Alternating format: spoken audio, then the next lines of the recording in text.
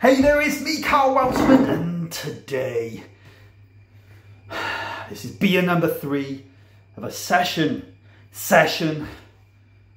We're going to be talking about Doom Bar Amber Ale, balanced and moorish, coming in at 4.3%. It's confession time, guys. I've never tried Doom Bar before.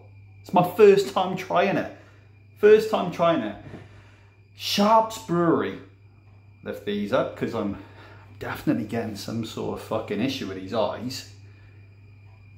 I need to lift my peepers up to be able to fucking read now. We started brewing in Rock in 1994 with an ambition to brew exceptional beer for the enjoyment of all, and we remain committed to this philosophy today. I don't believe that for one fucking moment. I'm thinking that you're brewing beers to make a little bit of fucking money and that you couldn't give one fuck about how fucking tasty your beers are because they're mass produced, pumped into the supermarkets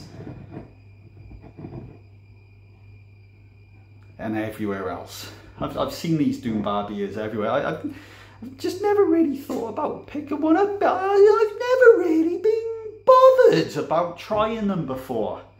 Doom Bar Amber Ale. At the mouth of the caramel, dickhead, it says at the mouth, there we go, that helps. At the mouth of the Camel Estuary in Rock, Cornwall lies the treacherous Doom Bar sandbank. The inspiration for this balanced and moorish amber ale, the sandbank is revered as a formidable nautical challenge that should be approached with respect and navigated with skill. So what we getting here? Doom Bar is a perfectly balanced beer combining subtle yet complex flavours. Doom Bar is both satisfying and deliciously moorish. Aroma, spicy, resinous hop, sweet roasted malts. Taste, balanced, succulent dried fruit, lightly roasted malts. Finish, moorish. Subtle bitterness. I'm fucking open for a subtle bitterness because, like I said, this is beer number 3. Started with this one, sweet as fuck, followed by this one, so goddamn bitter it made my testicles go all the way up to a point that I might not see them until the new year, which is a fucking week or 2 away. Serve. Tastes best chilled. Well, most beers are best chilled. Most of them are best chilled. Food pairing great with battered seafood like calamari, grilled white fish or pork. Also great with Sunday roasts.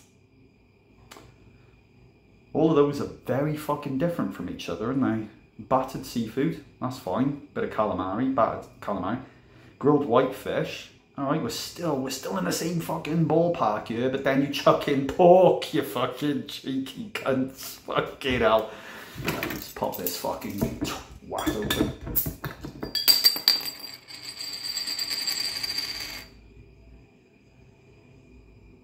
Haunted. Oh, I'm going in for a sniff, guys. I'm going in for a sniff, guys.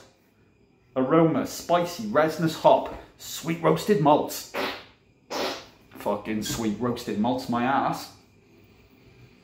No smell at all. It's probably because I've just almost defecated. Let's pour this out.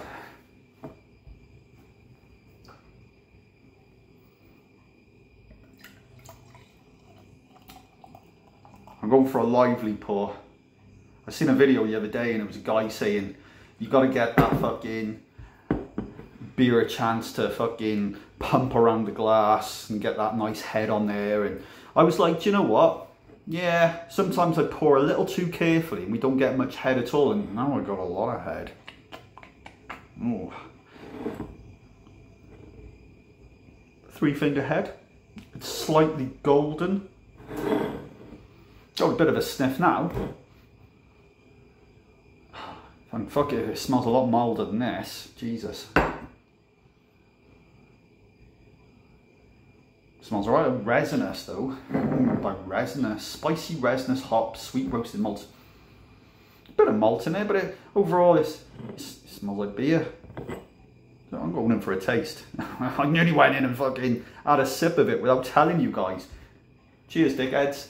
Beer number 3.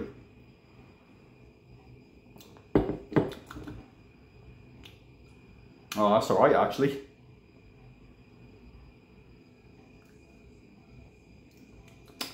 That's nice. Oh, thank fuck for that, because I was really worried after drinking this. Really fucking worried. I was like, oh my God. Sweet baby Jesus, Mary, donkey and the river lagging.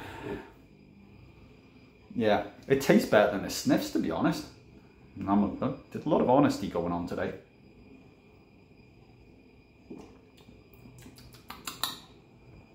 Nah. It's alright. It's mild enough. Toasted. Very malty.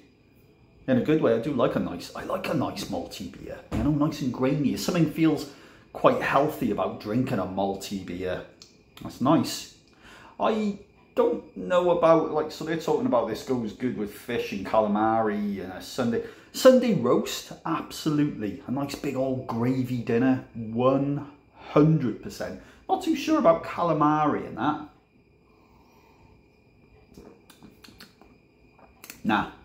That's a Sunday afternoon beer.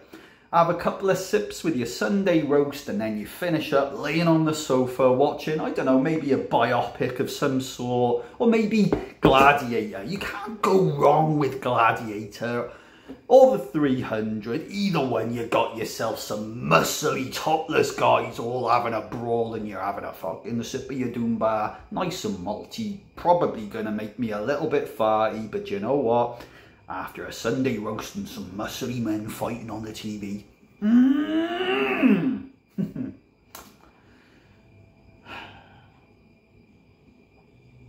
It's not Sunday right now, but I might pop on a muscly man video, if you know what I mean.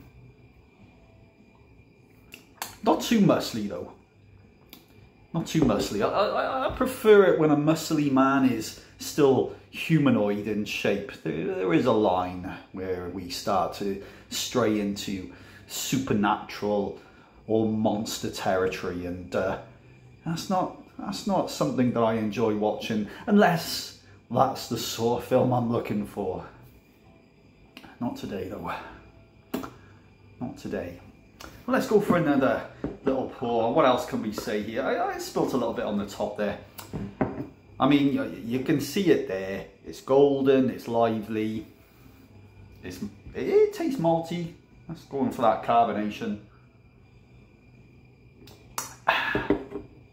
Nice carbonation. Overall, a very pleasant beer. And as well as being perfect after a Sunday roast, I think I could drink this on a nice hot sunny day as well. Just sitting there. Oh yeah, all out in the sunshine, having a little look around, seeing what's going on, seeing if there's some families having a nice picnic, and I'm looking at them going, oh, what sandwiches you got there? Have you got a triple decker? Oh, that's nice, this cheese and pickle. Still looks nice though. Doombar, amber ale, balanced and moorish. They're not wrong. Very tasty beer overall, coming in at a reasonable 4.3% as well. Very nice. A nice, tasty beer, one that I'll definitely get again. Surprised me with how tasty it is. I'm a happy chap. We're going to give you a fucking 7.9 out of 10. Well done, Doombar. Well fucking done.